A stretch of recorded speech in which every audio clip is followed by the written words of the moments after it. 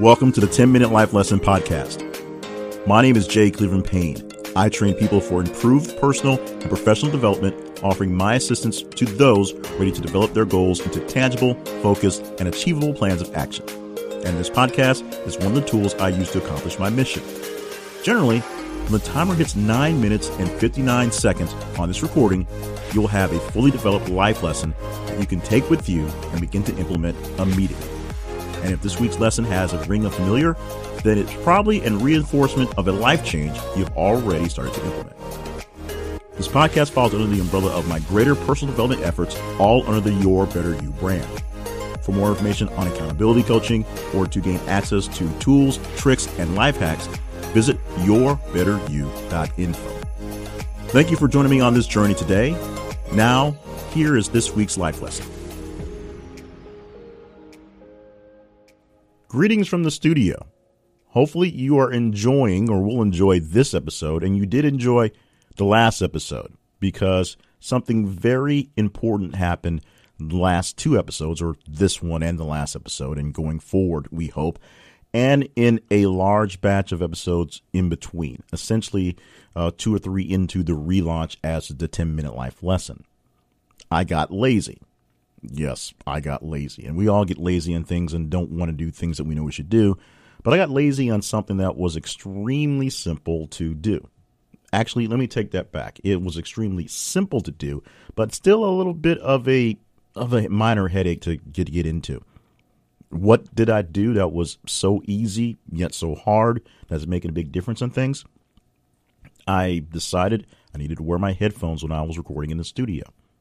That's simple. I needed to wear my headphones when recording anyway, but in the big studio, I needed to wear my headphones and look like a professional.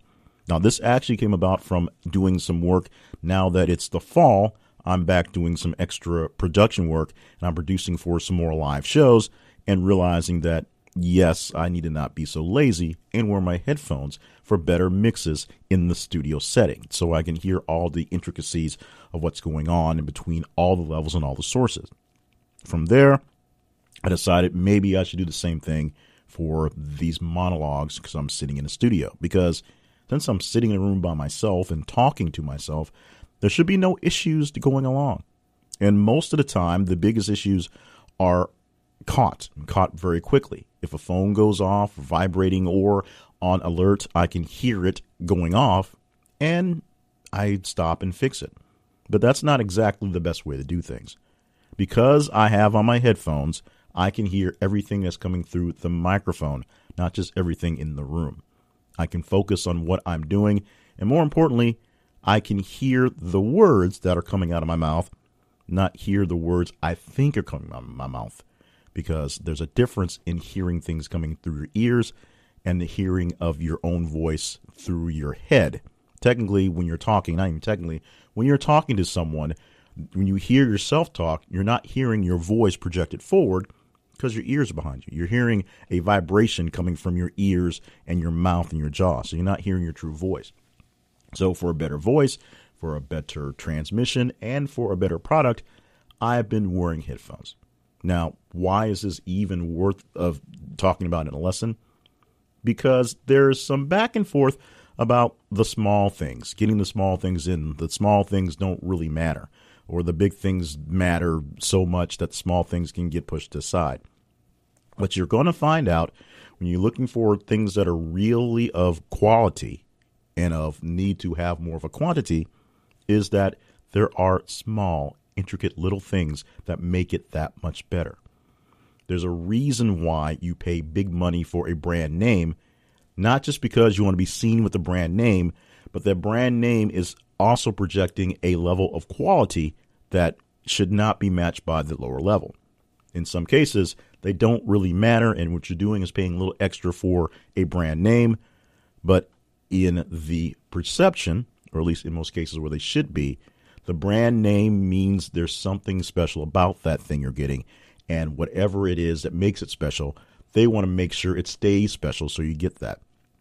When you're working with a person as a coach, as I do, I don't have as much cachet as a Tony Robbins does or a Gary Vaynerchuk does or those types of people, but I still offer something to my clients that make me stand out versus the other people. And it makes me stand out versus those people.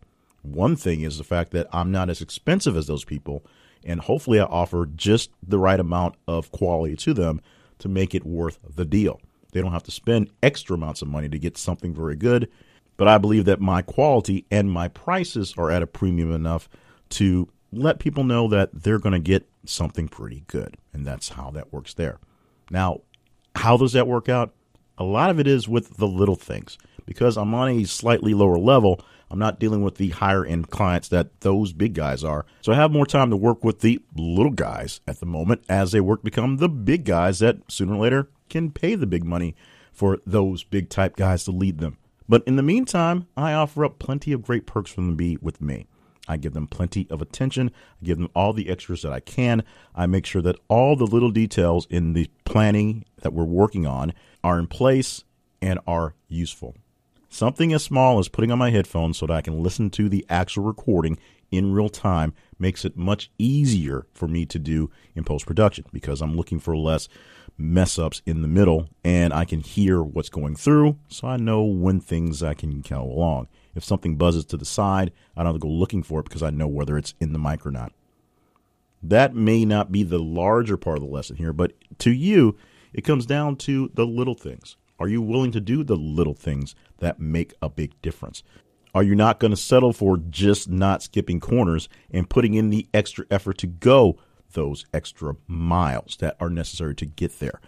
What are you willing to actually give up and sacrifice to get to the bigger things by doing the little intricate things?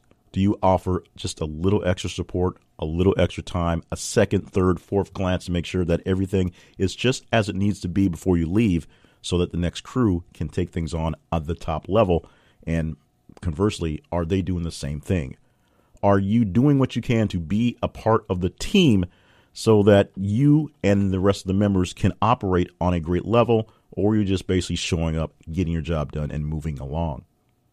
The little things tend to be little for a reason. They tend to not need much effort in the grand scheme of things. They tend to be overlooked as a part of the basic need. So often you're not really putting much effort into even thinking about little things, let alone doing those things that can make a difference. Because to most people, they seem like they don't make a real big difference. There's no real need to put effort into them because there's no real need for them.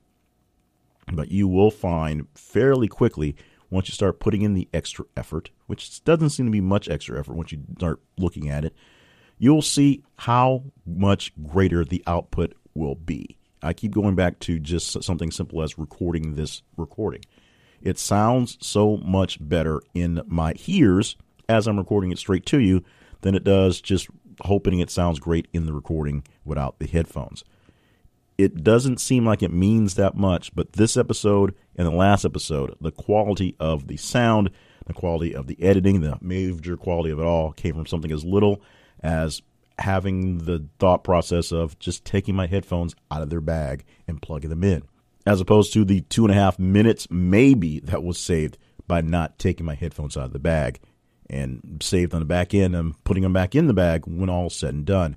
Because it's the proper tool for the proper job that helps things go better, and it does. Trust me on that. You can let us know when you talk to us in our comments, but it's really about setting yourself up for the grandest, the greatest, the most awesome example of a win that you can do, and sometimes it's the little things. People talk about John Wooden and his initially going over how to put on your socks every single season for his teams. Although these kids were essentially great level players when they got there, he went over the basics, the little things. John Wooden is the most legendary coach known to man. And if he thought it was so important to make sure you knew how to put in your socks so that your feet wouldn't be messed up, so that you could play much longer and have much more effect on the court, then you might want to think about that. Don't put in the fact me talking about me and my headphone thing. Think about what the little things really do mean to the big picture. The little things always matter, and the more thought and effort you put into those little things, the better things will turn out each time, guaranteed.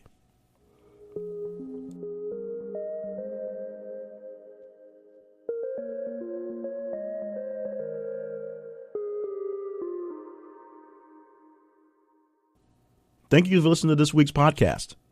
You might be amazed how something as simple as me putting on headphones really does make a difference, but it's amazing. I even feel better doing the podcast because I feel like I'm actually doing the professional thing, wearing my headphones and doing the work as it is and not slacking off because, as I said, it saved me 2.5 minutes of opening a bag, pulling out headphones, pulling out a cable, plugging them into the headphones, the board, and working on.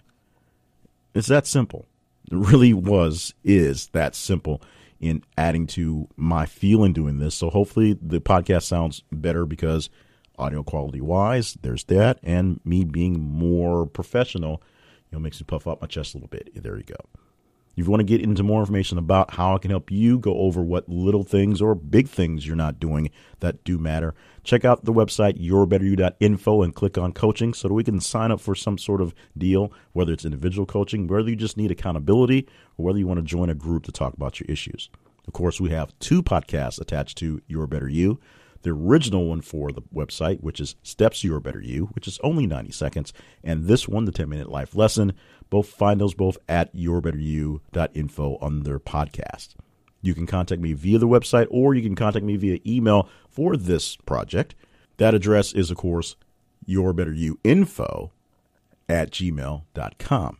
Find me for everything else I got going on at jclevelandpayne.net. And just be around on the internet for more things coming this way. We're on Facebook. We're on Twitter. You can look for everything under Your Better You. Just search for those. You'll find it on both of those. Also on Instagram as well. Let us know what we can do for you so we can do more of it. And, of course, what I need you to do for me is subscribe to the podcast and make sure you're listening and downloading every single week so we know that you're out there. We know who you are out there and respond to us so we can know more about you. Whether you're looking for coaching or just conversation, we can make that work out. In the meantime, be ready next week for another episode. It will be an episode, and it should be great. Definitely won't sound much greater because I'm going to wear headphones while doing the editing and doing the recording. It's another episode of the 10-Minute Life Lesson podcast, which comes to you, of course, from yourbetteryou.info.